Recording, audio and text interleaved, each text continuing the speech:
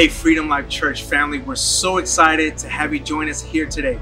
I'm gonna cover a couple of things on how you can stay engaged with us throughout this service. First thing I'd love for you to do is hit that sign up button and create a profile. And then immediately go into the chat room. We have hosts that are standing by, ready to love on you and help navigate you through the Church Online platform. Next thing is you can follow along with our Bible throughout the service. You can take notes and email them to yourselves. Follow us on social media. We have all the platforms. You can even share this service in real time with your friends and family on social media as well. If you download the app, you can always stay connected to Freedom Life Church no matter where you're at. So right now, without any further ado, let's see what God is doing today.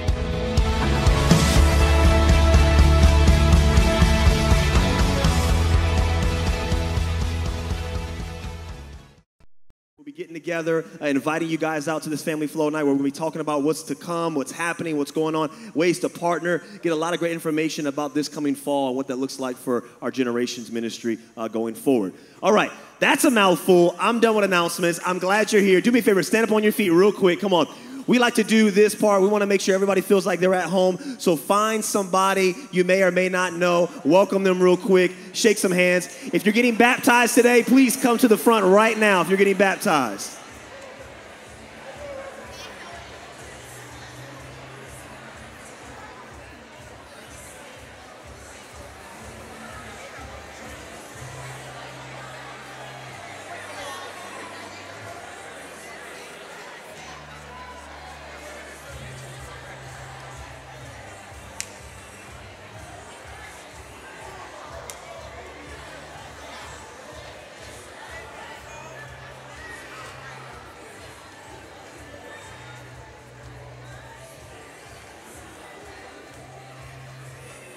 All right.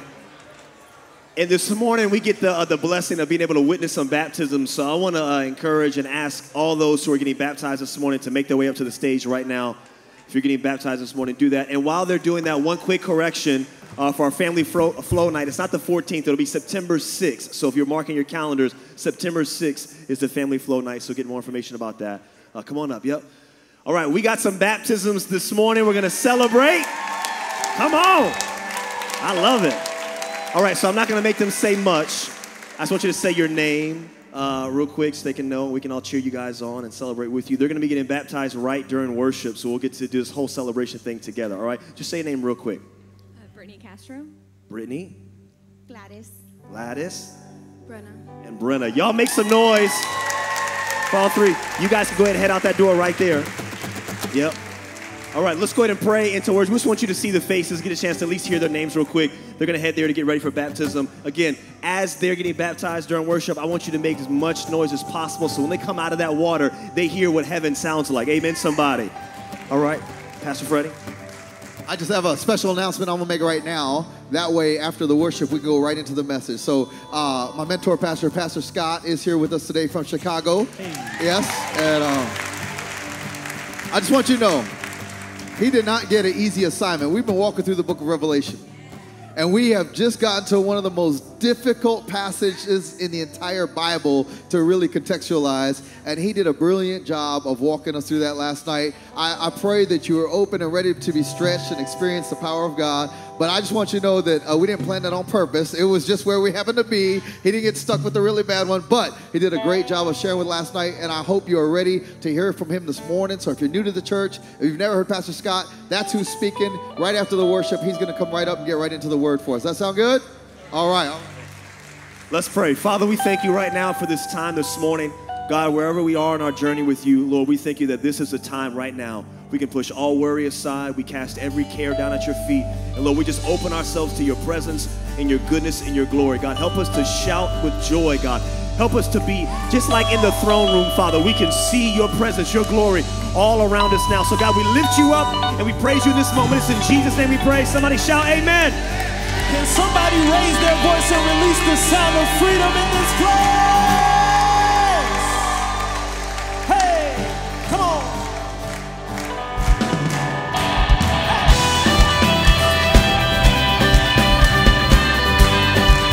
Father, it feels so good to be in your presence. Thank you for making us free today. Hey.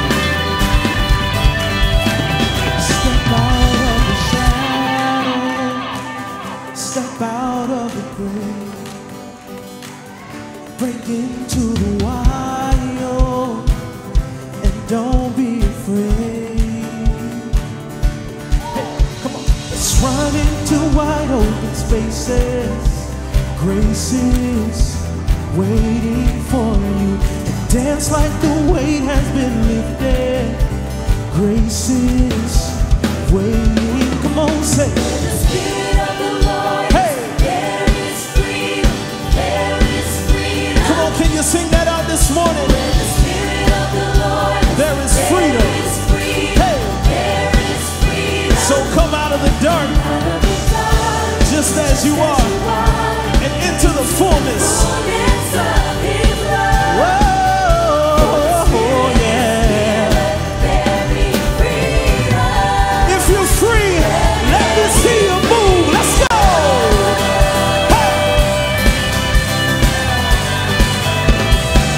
You don't have to stay in that pew this morning. You can step out into the aisles. Come on down to the altar. We got room for dancing today. Step out of the shame. Bring all of your scars. Hey, come back to communion. Back to communion. Come back to the start. Hey, come on. Take a moment and run into. Hey, His grace is, and I'm so grateful for it. Somebody dance like the weight. Hey, grace is, it's waiting. It's where the Spirit of the Lord is. Yeah, there is freedom. See where the Spirit of the Lord is. Declare it. There is freedom. So come out of the dark.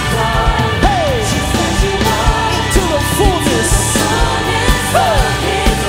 Thank you for your love, Jesus. Hey, let there be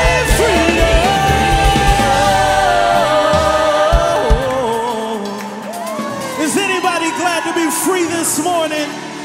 Hey, oh, thank you for your freedom, Jesus. Oh, chains will fall, prison shake at the sound of Jesus' name, and lives made whole, hearts awake at the sound of Jesus' name.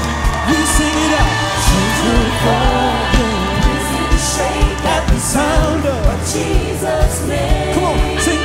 Chains, yeah, Wake at the sound. at the sound of Jesus' name. Somebody raise it and say, yes, they will. Shake at the sound of Jesus' name. My life is made whole. Yeah, To wake at the sound. of Jesus' name. Yeah, let's go. Come on. Woo.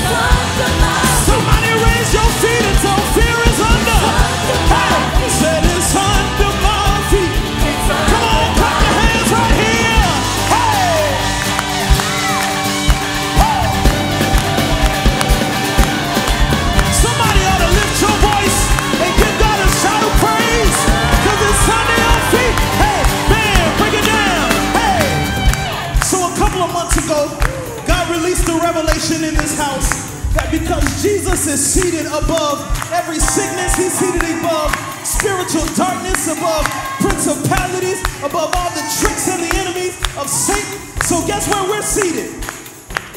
We're seated right next to him. Right. So if Jesus is seated above sickness, if Jesus is seated above depression, I'm seated above sickness. I'm seated above depression. So when I say that it's under my feet, I'm reminding the enemy that he don't have no authority over my life. He don't have no authority over my finances, because it's under my feet. It's under my feet. Said it's under my feet. It's under my feet. Said it's under my feet. It's under my feet. I'm talking to the enemy, you're under my feet. I'm not worried about depression, cause Under my feet. I'm not worried about sickness, because Under my feet. said it's under my feet. It's under my feet. Said it's under my feet. It's under my Somebody ought to move your feet just a little, cause it's under. Said it's under my feet. Woo! Now somebody shout to the Lord. Thank you for giving us freedom. Thank you for your victory, Jesus. Thank you for placing the enemy under my feet.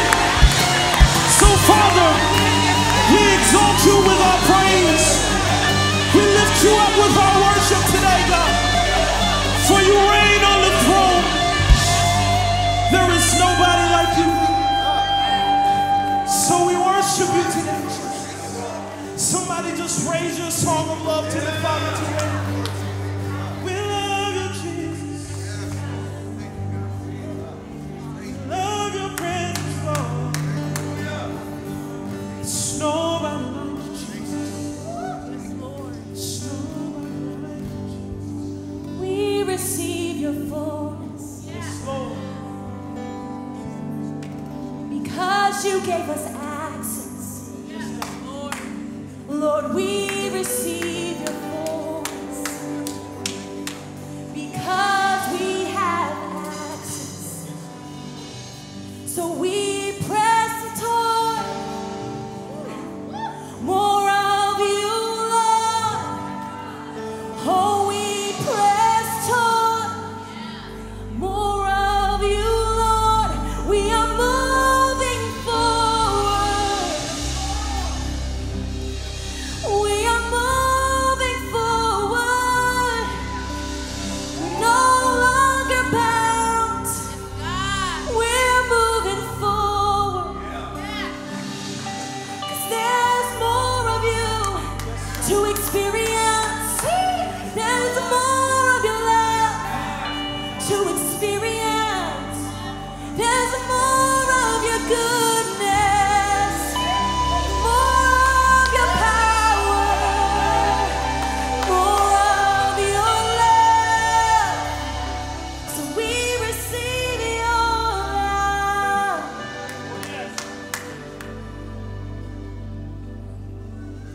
We receive your love. All we want and all we need is found in Jesus. All we ask is more of you.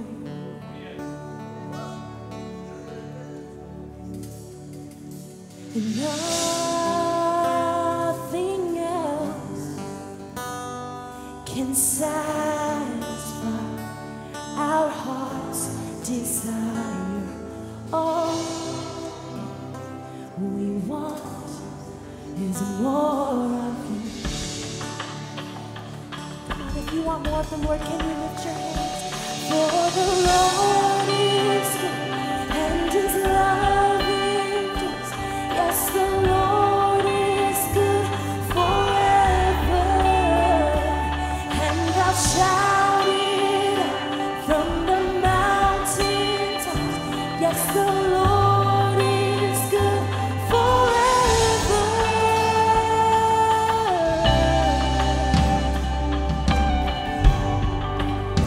You are good forever.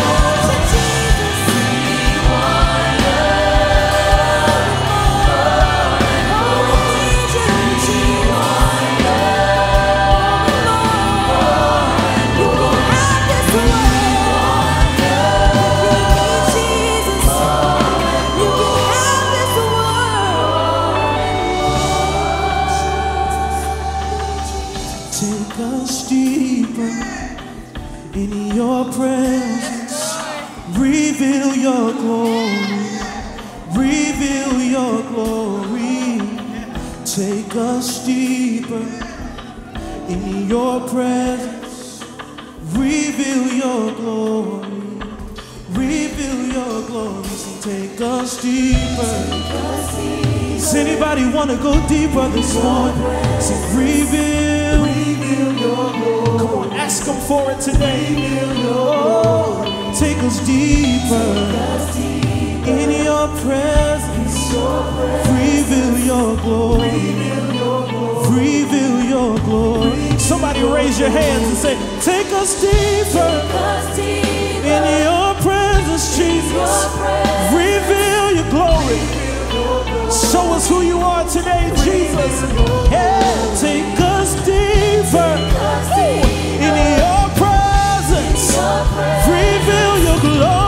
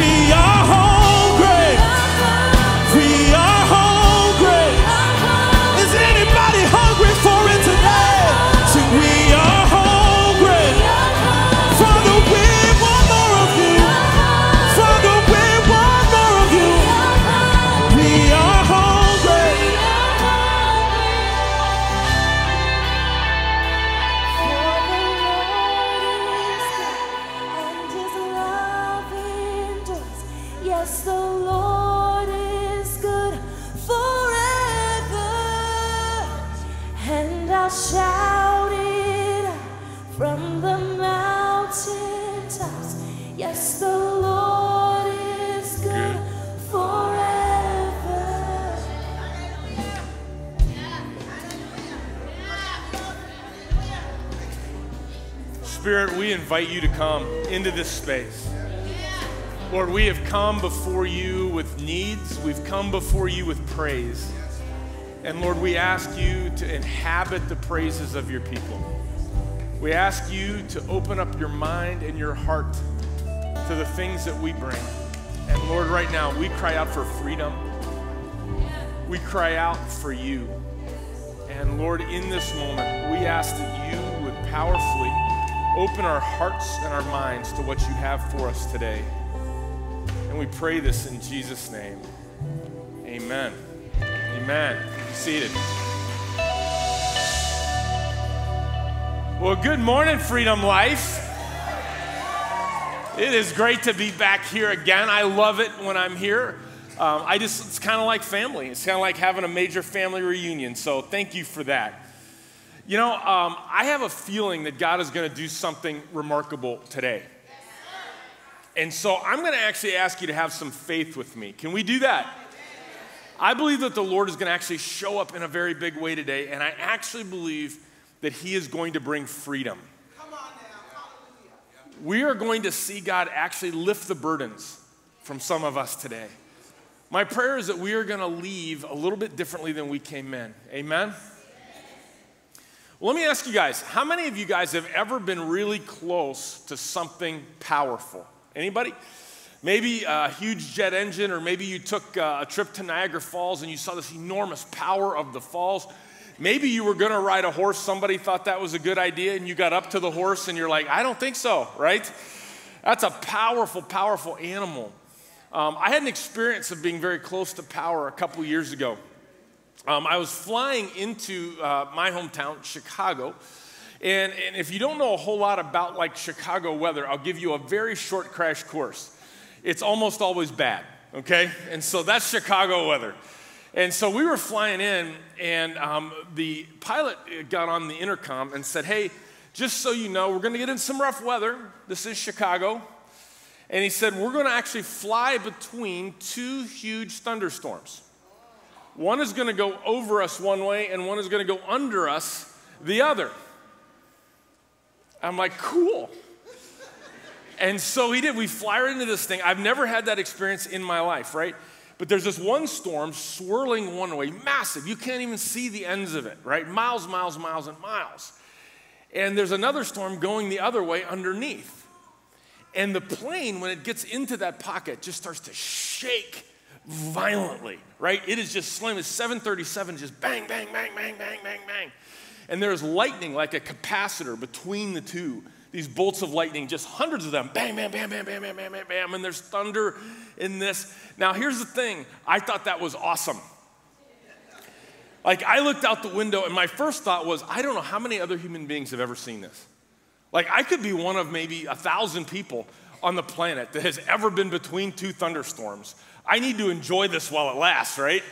And so I'm sitting there and watching this, and as it happened, I started to think about God. And I started thinking about the amazing, powerful nature of God. And I'm like, God, you are amazing that you have built a creation that is this powerful, and you're even more powerful than that. Yeah. And so it kind of evoked worship in me to a sense of sitting there. Now, I wasn't flying alone. I was flying with another one of our pastors, Pastor Jamie. I think we have a picture of him up here. Yep, that's Jamie, really nice guy right there. He and I are close friends. We've pastored together for almost, well, a little more than 20 years at this point. And here's the thing you should know about him. He is really scared to fly on a good day. And so as I'm enjoying all of this that's happening, a thought crosses my mind. Wow, I probably ought to check on Jamie. This might not be as awesome for him, right, as it is for me. And so I turned around and I looked down the aisle, and I'm not exaggerating at all. I see Jamie about 9 rows back in a huge embrace with a large older woman, right? Holding on to each other for dear life, and he is praying in tongues at the top of his lungs, right?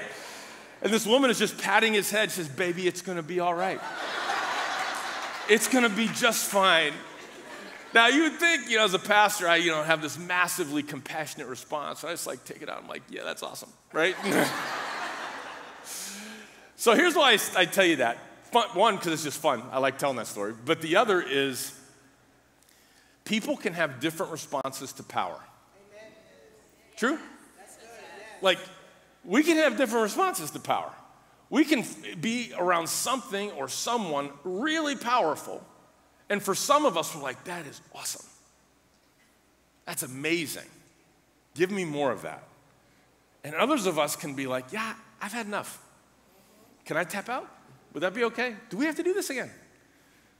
And that's just kind of how power works. And here's the thing. Depending on what's powerful, it could change for you or I or whatever, right? We're going to talk today in a series that we have been in on the book of Revelation at the end of the Bible, right? It's John's vision of the end of days. The Apostle John, who hung out with Jesus.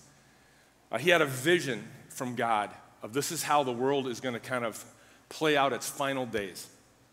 And in that story, we've come to the moment of where God's great power is going to be revealed. Enormous power, earth-shattering power, violent power. And for some of us, that's going to evoke worship. For others of us, it's going to evoke fear. And we're going to look at that and we're going to say, man, I don't know that I like that. I don't know that I feel the same way about God. I look at what God is doing here, and I'm not really sure that I feel safe with him. This is a passage that has caused a lot of people to doubt God, or at least doubt God's heart. This has been a passage that for a lot of people, they just said, yeah, I've read it once. I don't need to see that again. Done that movie, right? Don't need to spend a lot of time here. It's a passage that's hard. It's a passage that can cause us to be unbelievably uneasy with God. I'm going to ask you, if you can, to hang in with me to the end. We're going to take a journey through a passage that, I'll be honest, there's going to be some uncomfortable points. There's going to be some points that aren't real cleaned up. There's going to be some points that could cause you to have doubt or fear or some of those things. And I just want you to know that's okay. It's really okay if you feel that way. But we're on a journey, and if you can give me to the end, I think we can bring it back around to where you can see God in a light that maybe you can journey through this passage differently. Amen? So if you have your Bibles, open them all the way back to the tables of weights and measures, like in the back there. And then just turn a few pages forward in that, and we're going to be in the book of Revelation, actually chapter 8 in there. And so I'm just going to read from the verse 1. But last week, if you weren't here, Pastor Freddie preached an amazing message. He did. Let's hear it for that. Pastor Freddie. On the seals, on the 7 seals. And I'm going to pick up right where he left off on the 7th seal in the book of Revelation. And this is kind of what happens next. This is chapter 8, verse 1. It says, when he opened the 7th seal, there was silence in heaven for about half an hour. Wow, what does that make you think of when you hear there's silence in heaven for about half an hour? Something big's going to happen, right? If you open up a seal and then like nothing happens and everything goes quiet, right? For half an hour, you're like, whoa, what are we doing again? What's going to happen? And then John says, I saw the 7 angels who stand before God, and 7 trumpets were given to them. So every angel gets a trumpet. And then another angel, meaning an 8th angel, who had a golden censer. Now, a censer is a word we don't use a lot. It's kind of a metal ball that has holes in it, and you put incense in it, and you set the incense on fire, and smoke comes out. I think we have a picture of one, don't we? Up there maybe, and it's on a chain. Yeah, like that. Maybe if you've been to like a Catholic or Eastern Orthodox church, you might have seen one of those at some point, and the priest may do this with it, right? And smoke comes out. And so the angel has one of those in his hand, and he said it came and he stood at the altar, and he was given much incense to offer with the prayers of all of God's people. And on the golden altar in front of the throne.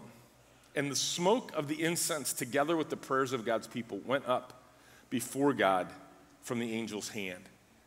See, symbolically, and remember, this is a vision, right?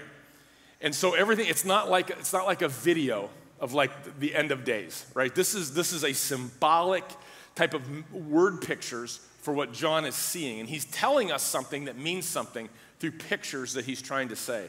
And in this picture, he's saying prayers, the prayers of God's people are like incense. That when they go up like smoke to God. And what's interesting is the angel takes all the prayers of God's people, the saints, right? Puts them in there, and then he adds a lot more. You see that? I'm not sure what that means, but I wouldn't be surprised if that might even be the prayers of angels. And so all of God's beings are praying to God, and they're praying for the same thing. Do you remember what in the previous chapters when the saints are praying, what they're praying for? What are they praying for? That the judgment of God would come. You remember that? They were saying, how long, O Lord? How long, O Lord, do we get to live in a fallen world that is broken where bad things happen to good people? How long, O Lord, are your people going to be murdered? How long, O Lord, are your people going to be mistreated? How long, O Lord, do we have to endure the suffering and the evil of a world that does not recognize you? How long, O Lord? Have you ever prayed, how long, O Lord? I've prayed that prayer. God, how long is this going to have to go on? God, when are you going to step in? When are you going to say enough is enough? When are you going to champion the cause of your people? When are you going to stop evil in its tracks? When are you going to say no, not today? Oh Lord my God, when is that day? That's their prayer. It's a prayer that God's people have been praying for thousands of years. Guess what? In John's vision, that was today. God says yes. It says the smoke of the incense together with the prayers of God's people went up before God from the angel's hand. And then the angel took the censer and filled it with fire from the altar. I mean, he just scooped up fire and put in there instead of the incense. And he hurled it on the earth. And there came peals of thunder and rumblings and flashes of lightning and an earthquake. He puts fire in the censer now, and he's got this chain. I have this mental picture in my mind of him just now swinging it by the chain on fire, and he throws it to earth. And an earthquake and thunder and lightning happens, right? It's a powerful display of force.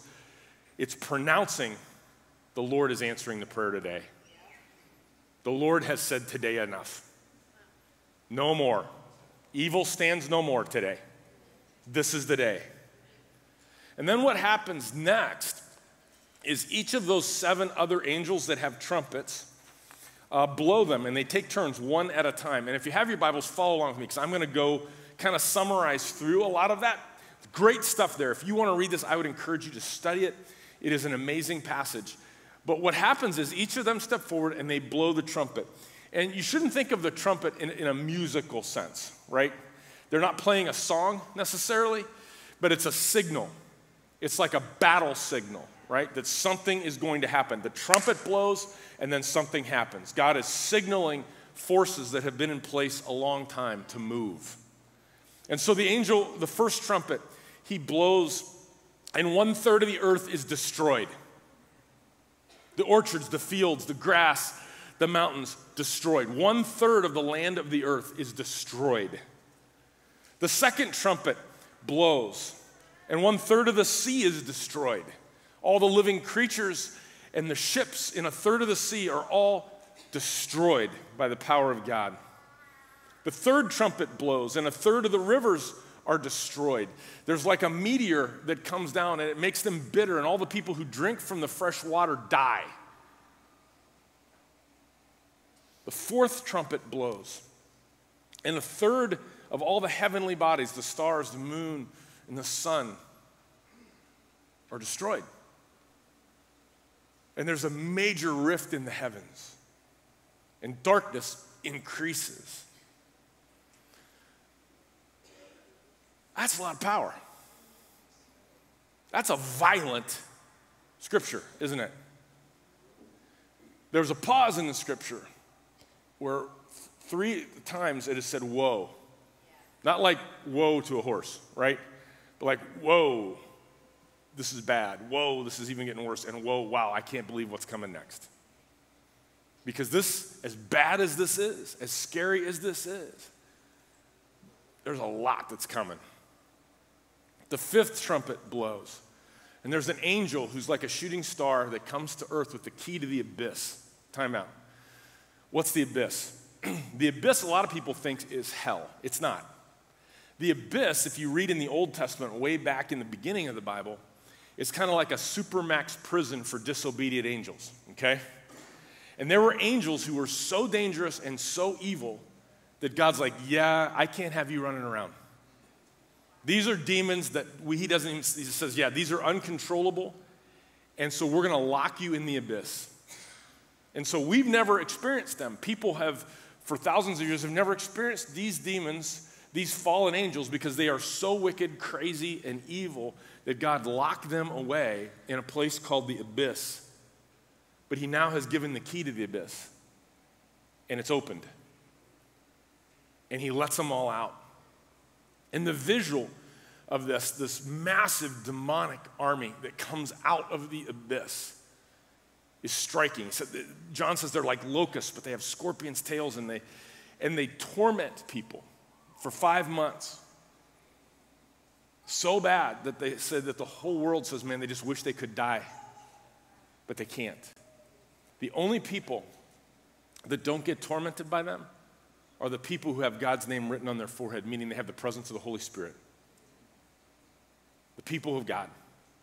Everyone else on the planet is tormented by them. And they have a king, and his name is Abaddon, or Apollyon in Greek. And whether it's Hebrew or Greek, it means the same thing, destroyer. He's the destroyer of the world. And he is let loose at this point in time. Well, then the sixth trumpet calls, and 1/3 of mankind is killed. Another second huge angelic army, numbering more than 200 million, are let loose to kill a third of the people on the earth. Wow. That's sobering, isn't it? That's violent, isn't it? And this is what happens. This is the result of that. This is in chapter 9, verse 20. It says, the rest of mankind who were not killed by these plagues still did not repent of the work of their hands. Wow. They did not stop worshiping demons and idols of gold and silver or bronze or stone or wood, idols that can't see or hear or walk. Nor did they repent of their murders, their magic arts, their sexual immorality, or their thefts. Think about that. You got a set of plagues that has come upon the earth that has destroyed a third of the land, a third of the sea, a third of the rivers, a third of mankind, a third of the heavenly bodies. These demonic hordes are just running loose all around the earth, and disaster has come. And the people who are alive don't repent. Wow, what's up with that, right? That's a bad plan right there. And see, here's the thing. I think it speaks to the power of sin. Sin's powerful. Can we agree? Sin is powerful. Sin blinds us and binds us. Sin is like having somebody just put their hands over your face. Because when we're deep in sin, when we are disobeying God, we become blind to our own sin. And good looks bad and bad looks good. Right? And we just don't see the right way. You ever been in a situation where maybe you're in a room and somebody comes up to somebody else and they're like, hey man, you okay? Yeah. Why? Your life just seems a bit out of kilter. I'm fine, man. Don't worry about it. Right? That's sin blinding us. The deeper we get in with sin, the more blind we get. And then it binds us. It becomes master over us. You see, what something that begins that we have mastery over and we just are kind of doing out of our own expression becomes something that starts to do things with us. Sin is alive and sin progresses in us. You see, the reality is that sin can be so pronounced in a person's life that they love it more than anything else. They love it more than God. They can love it more than their family.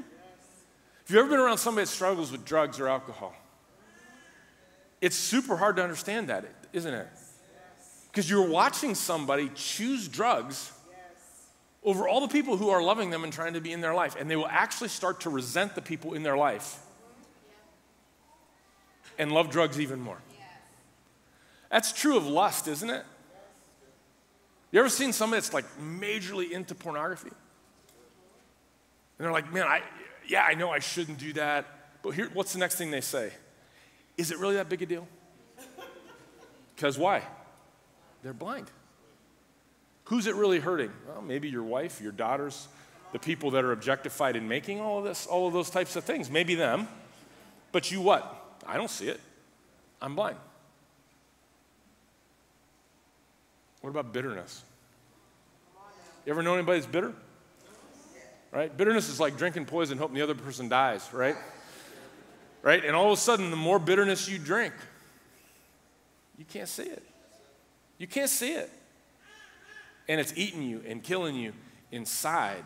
And all of a sudden, bitterness owns you. It's not like you own it anymore. That's what sin does. Well, God then, out of his great mercy, sends two witnesses onto the earth at this point in time. Two witnesses. And they come to share the gospel and the good news of God's kingdom with everybody that will listen for 3.5 years. It's almost like God says, time out. I cannot believe you didn't repent. After everything that has happened, I'm going to give you another chance to have two people come down here and completely explain this to you, right? Because you're clearly not getting it. So we're going to explain this for 3.5 years to you. And one of them has the power to stop the rain. start and stop the rain however he wants.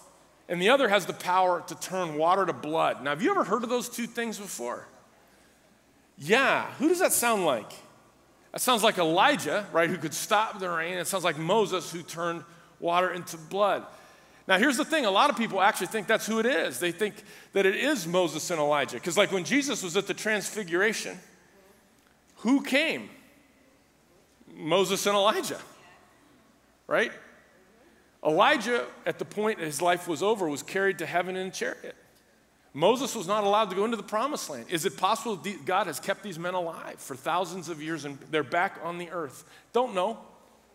I think it'd be an amazingly fun thing if it happened, right? So that's fun theology. I have no idea if it's true or not, but I think it's pretty awesome if it did. If it's not, it's two people who will carry their ministry mantle and will minister like them. And they will come on the earth for 3.5 years, and they will do miracles. And they will proclaim the word of God. And they cannot be stopped for 3.5 years. And then Abaddon, that king from the abyss, king of demons, is going to come and kill them. And he's going to kill them in Jerusalem, and they're going to lay their bodies out for 3.5 days dead in open in Jerusalem. And it says the world, like CNN and everybody's going to cover this. And the whole world's going to see them lying dead. And you know what the world's going to do? They're going to throw a party. And they're going to say, thank you that these men are dead. Thank you that the men of God have died. Thank you that they are out of our life. Thank you that they are no more. Can we be done with the God thing? Can we be done with the morality thing? Can we be done with this? And they hold a party that these men are dead. Wow. So the wrath of God wasn't really amazingly effective at getting you to repent. The explanation hasn't really seemingly moved you off the dime here a whole lot. Wow. But then, after 3.5 days, God breathes life into them, and they rise from the dead in full sight of the world. And it says that everybody, amen to that, right? These brothers rise, and at that point in time, the whole world's terrified. Because maybe they told the truth. And they ascend into heaven like Jesus. And then the 7th trumpet calls, and the kingdom of the world has become the kingdom of God.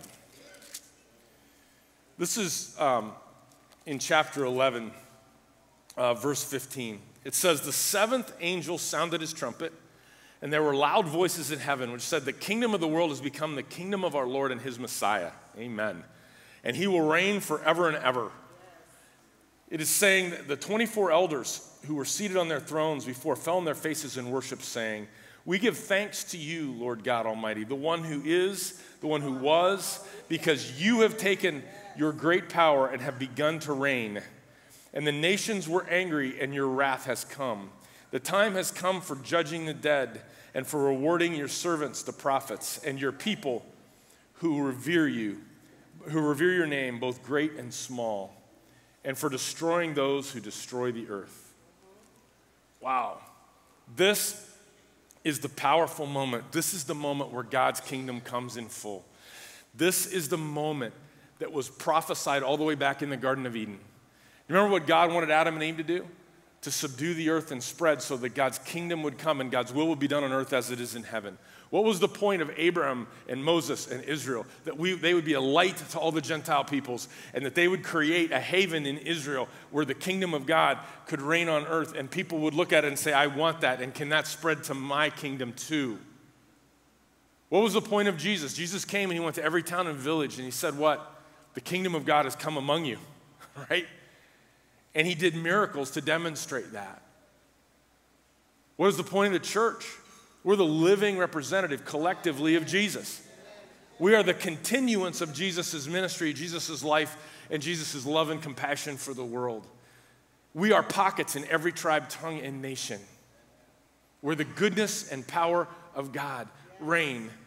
And we provide witness to the world that the kingdom of God has come, is coming, and will fully come. And on this day that John sees, hearkens to the return of Jesus, the fullness of his kingdom in the fullness of the world, where every corner of it, God's will is done on earth as it is in heaven, and evil is destroyed and is no more. Amen.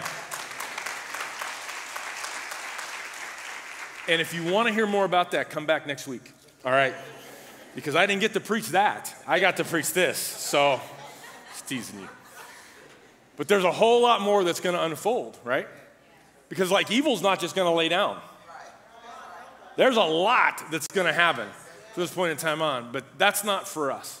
Today, understanding the judgment and wrath of God, that's our biblical task. That's where we are. So where does it bring us out? What is the main thing that we take away from this? I think part of it is at least this, that God's judgment is 100% real. Can we deny that after reading this passage? Not really, right? God's judgment is 100% real. God's justice and punishment on evil is so severe and it's terrifying, right? I mean, I don't know about you, but I read through this and I'm like, Stephen King has nothing on this, right? Like, this is legit scary stuff. And if it's not for you, you either haven't been listening or you don't believe the Bible, right? One of two things, because if you do believe the Bible and you have been listening, this is scary stuff. The earth's getting blown up, the sea's getting boiled away, the stars are getting ripped out of the sky, a third of mankind is dying, we got demons running all over the place, we got witnesses who die and come back to life in the whole world. It's crazy. Everybody who ever said, I just think this world's getting worse, you ain't seen nothing yet. Nothing, okay? If you're alive in this moment, you think the world is horrible, okay? Because this is horrible and the wrath of God is coming and you're like, man, I got to get out of the way of that. Power. Two responses. When we are connected to God, at peace with God, and know God personally, it is a time for peace and at times even worship in the midst of calamity. Because we are God's people called by his name. I love the fact that if you had God's name written on your forehead, the demons can't touch you. They can't lay a glove on you. I love the fact that God sends two witnesses in the midst of this disobedience. Wow. See, here's the thing though. The other response is this. And I get it. And if you're having this response, I totally get it. This is a violent God. This is a God who kills like millions and billions of people. This is a God who is bringing so much wrath, anger, and judgment on the earth. I don't know that I want to get that close to him. He's freaking me out. Where's the God that Freddie talks about? Right? Where's the kind God? The gentle God, the gracious God who forgives 1,000 times 1,000, right? Where's that God? Where's the kindly grandfather with the long beard, right? Where'd that guy go and how'd I get this guy? Got it. Can I just, if you give me a minute, I'd love to tell you a story. Actually, a story about my grandfather. My grandfather was born actually at the turn of the last century, and he was born in Pittsburgh to a very poor family, and it was exceedingly abusive. He grew up in a very physically abusive household, and his mom died when he was very young, and his dad remarried a woman who was equally abusive. So he was beaten constantly, he and his younger brother. And at 13, he decided he'd had enough. And so he left home. And this would have been 1910, by the way. He left home, got in a train, just hopped on a freight car and went to Canada. We asked him, why not Florida? You know, but Canada's what it was. He went to Canada and became a lumberjack. No chainsaws, axes, and saw. 6 days a week, summer and freezing cold winter in Canada for 6 years till he was 19 years old. That's how he earned his food. That's how he stayed alive. It's fair to say that Grandpa was a stout dude. When he was 19 years old, he decided he wanted something more. And he came home to where I grew up, a town in Ohio, to work in a lumber mill where the trees went. And he met my grandma. And he fell in love with her day one. Grandma was a looker, by the way. And so Grandpa wasn't blind. And so he saw Grandma and he's like, wow. And in the midst of that, he eventually wooed her, won her. They got married. They had 2 beautiful daughters, one of whom was my mom. And as my mom was a toddler and her sister was a little bit older, everything was good. And my grandfather came home one day from work. And my grandma was crying. And he said, what's wrong? And she didn't want to tell him. And finally, he pried it out of her. And she said, when you go to work every morning, the grocer, the guy that runs the grocery store, think small store, neighborhood store, like down the road at that time, comes in, because they left their doors unlocked at that time, comes in and sits at the kitchen table and asks me how he can help me every morning. And no matter what I say, he continues to come back, and I've been scared to tell you. And he smiled very sweetly, and he gave her a hug, and he kissed her on the forehead. And this is the family story, I'm telling you, right? And he said, it'll be just fine, sweetheart. And he walked out, walked down the road, came to the grocery store, walked in, and introduced himself to the man. And he said, I think you know my wife. And he walked over and locked the door and turned the sign to close.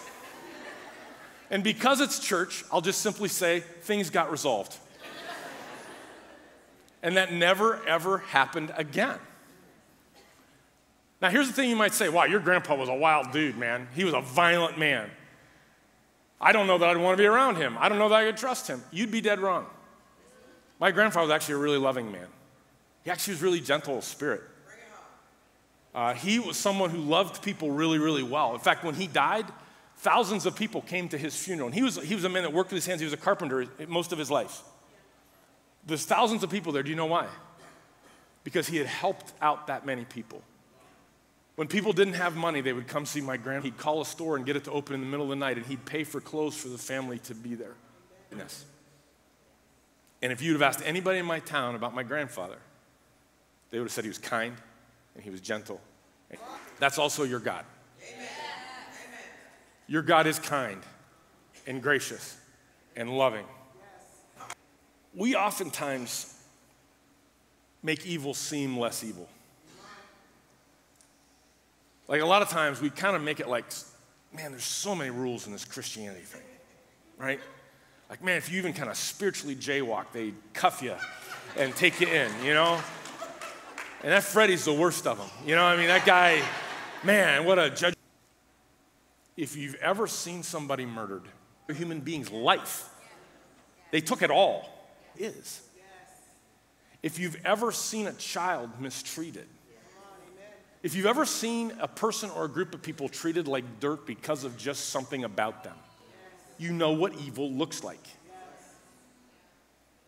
It is not okay for that to stand. Because when the kingdom of God comes, evil has no place. And here's the problem. Evil is not just a behavior we do that's like separate from us. Romans 1, I won't go there, but if you study it later, grab into that. Romans chapter 1 will tell you this. Evil and sin is not just something that you do, it's something that you become. It's spiritual cancer. Cancer is not a foreign body that comes into you and gives you a disease. It's your own body malfunctioning that is killing you. Sin is spiritual malfunction that kills you spiritually. And at a point when you let sin get a hold of your body to the point in your spirit and your mind that honestly God's wrath doesn't make you repent, God's explanation doesn't make you repent, the goodness of Jesus Christ doesn't make you repent, it has become not just what you do but who you are. And if you're going to end sin, you're going to have to do what God did.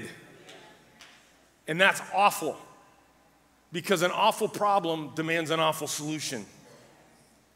And that's just true. But here's the other half of that story.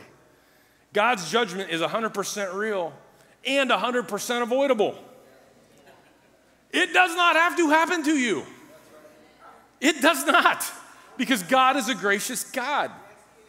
He could have judged us all. Done at the beginning of all this. He didn't have to take 5 minutes, by the way, and he'd have been rightly within his realm to do so. But that's not what he did. Do you realize that's the whole point of Jesus? What is the answer to judgment? Jesus. What is the answer to God's wrath? Jesus. Why? Because here's the for you has already come. It just came on Jesus. Jesus took it for you. That's the point. The fullness, it's over. That's why the people of God can stand in the midst of God's wrath at the end of days and they have no dead. You know why? Because you joined that life. And that means you don't die either. So there, because he sat at the right hand of the Father on a throne. Do you know why? So you have authority. Because the Bible says you are seated with him right there. So death cannot hold you. Sin and wrath cannot touch you. And you have authority over every evil thing. That's Jesus. That's the good news of who he is. And one day his kingdom will fill the earth and evil will be no more. But right now, you know what the gospel says? This is exactly what Jesus says. That kingdom that will one day come and fill the entire earth can fill you today. All of God, or it wasn't just your wisdom, even very good inside. That God's presence is always that. That you can walk in, given that, right? But in the midst of that, the presence of God overcomes all. The invitation for God for you today, the message of God's wrath, believe it or not, is grace. What is the good news of the bad news? The good news of the bad news is grace is actually available to you.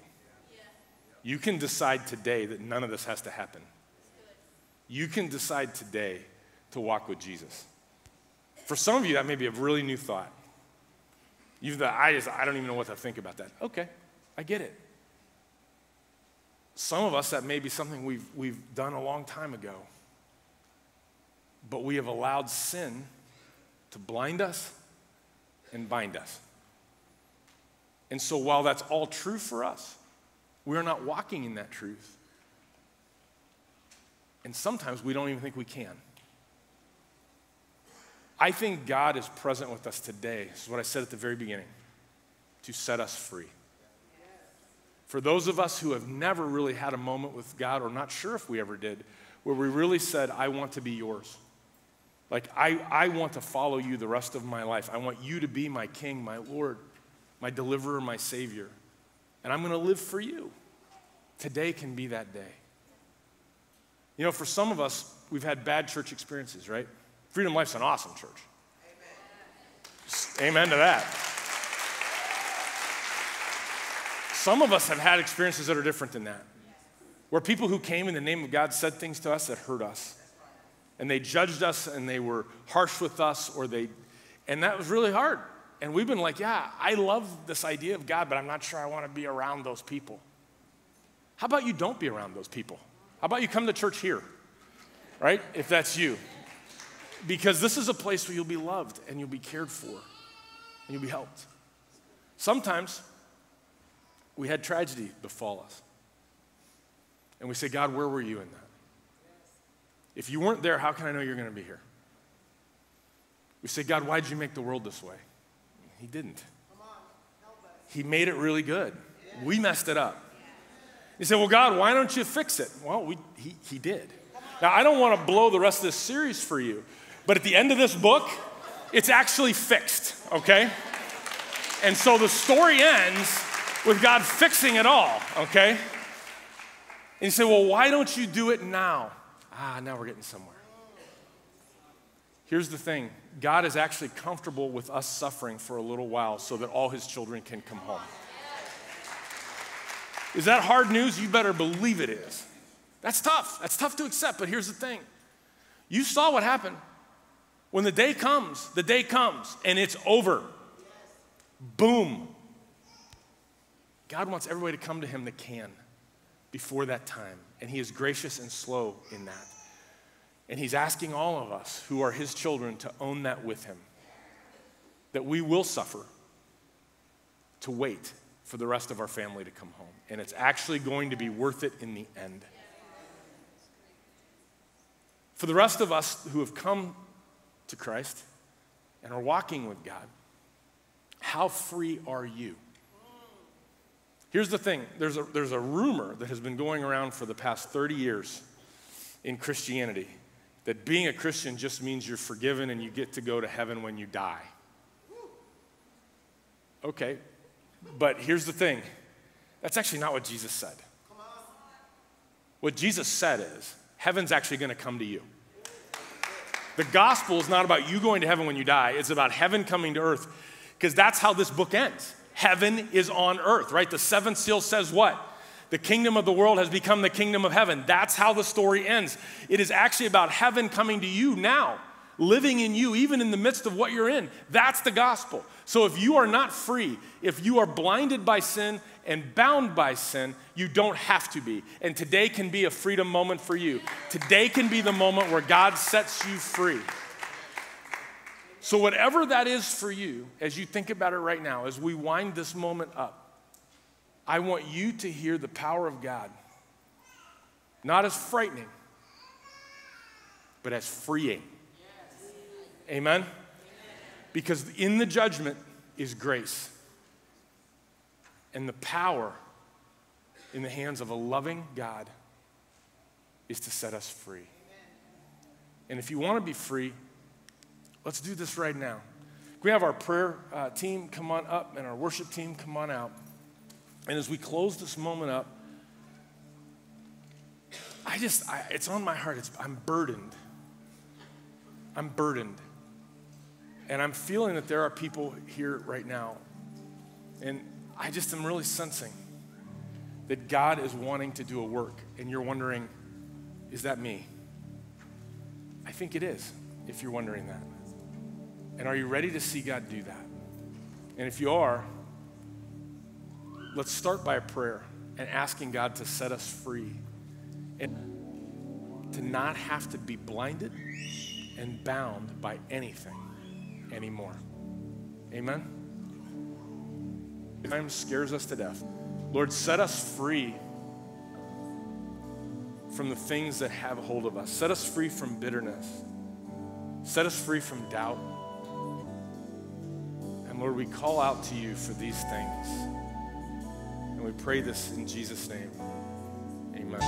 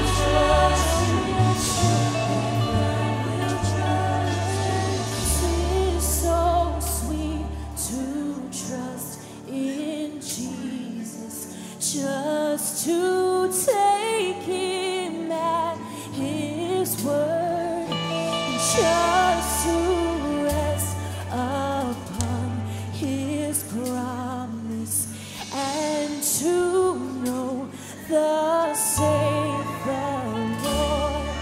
So Jesus, Jesus, and oh Jesus, Jesus, precious Jesus, oh for grace to trust Him more. You are my refuge, you are my fortress, and I will trust you, and I will trust you, you are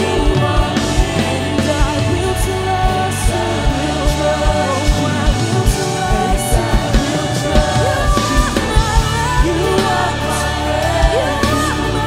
you are my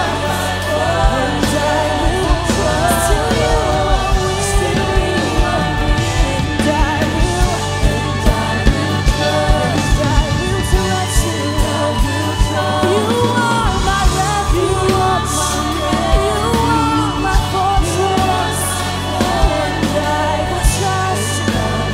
Yes, I will trust you.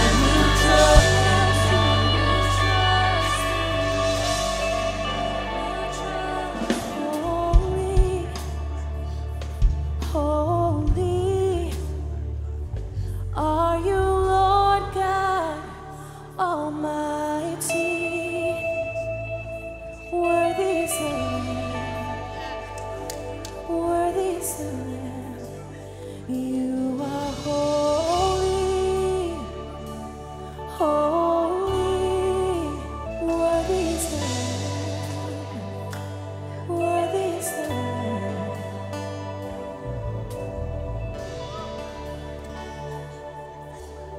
You know, you could be one short step away from a very transformed experience in your life. And I just want you to know there are prayer partners in the balcony. There are prayer partners here. You don't have to leave here today with what you showed up with. God had an appointment for you this morning. If you've never made a decision to say, I choose the love of Jesus for me, I would love for you to just get with one of us pastors, get with one of these prayer partners in the balcony or here, we have lanyards, and just say, hey, I don't know how to do that, but today I want to accept that love. I want to accept the payment Jesus made on my behalf. And we've told you that the book of Revelation is about one thing. It's revealing the goodness of God and who Jesus is. And I hope you caught that even today, that even the weight of all of those trumpets and all that stuff actually just points to how much Jesus loved us, that He actually took that on Him, that you and I wouldn't have to take that ourselves. Amen. And I want to encourage you as we begin to just kind of unpack this in our own lives. If you're here, don't leave here if you need prayer. We will linger for you. If you say, well, I don't know what's next, but when Pastor Scott was sharing with me about the journey I've been on versus what I'm experiencing, that's why we do life together at this church. In fact, today you have an opportunity. Today you have an opportunity. We have life groups here, and it sounds just like what it is, a group of people that do life together. And today in the gym, after service, if you want to go meet some of the folks that lead these life groups, that gather with people in homes or at the church and just say, hey, let's do life together. Let's learn about the Word of God together. Let's be in community together. Let's actually just get on this journey with other people who are going to be there in my worst moments. You need to be a part of a life group. I believe everybody in this church needs a group that they do life with. And today, I would say to you, if you don't have a life group that you're considering for September, don't leave the church today without going down to the gym and talking to one of these life group leaders and saying, hey, tell me about your group, because I'm looking for someone to do community with. If you're here today and you say, today, you know what?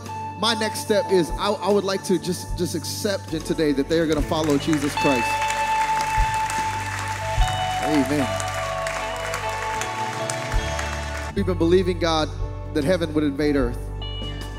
And so I want to pray for you guys. We're going to dismiss. And if you need prayer still, I want you to something else. We believe that God has invited us to expect Him to do what He said He would do.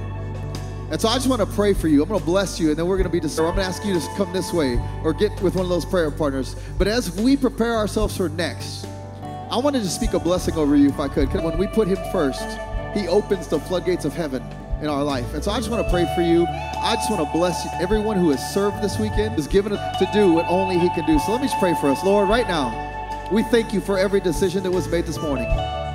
Every person offered you some of their time today to serve with their ability, offered serving our children while we were worshiping in here, Lord.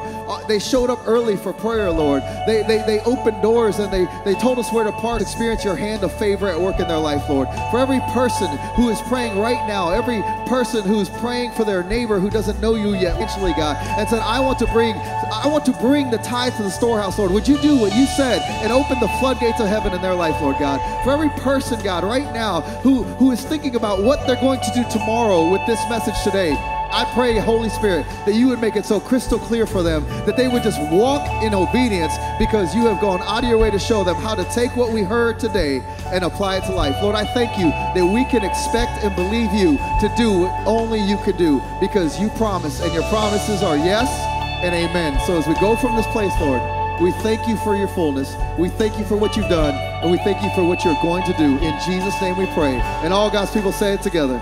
Amen. Hey, we love you. Prayer is this way. Life groups are that way. But don't leave here without taking the next step. God bless you.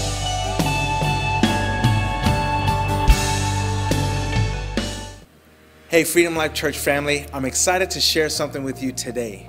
Over the past few years, God has done some incredible things here at Freedom Life Church. And one of the reasons is your giving. You have given of your time. You have given in prayer, and you have contributed financially. Well, we wanted to enhance that and make it even easier for you. So we've established a text to give feature. And it's as simple as that.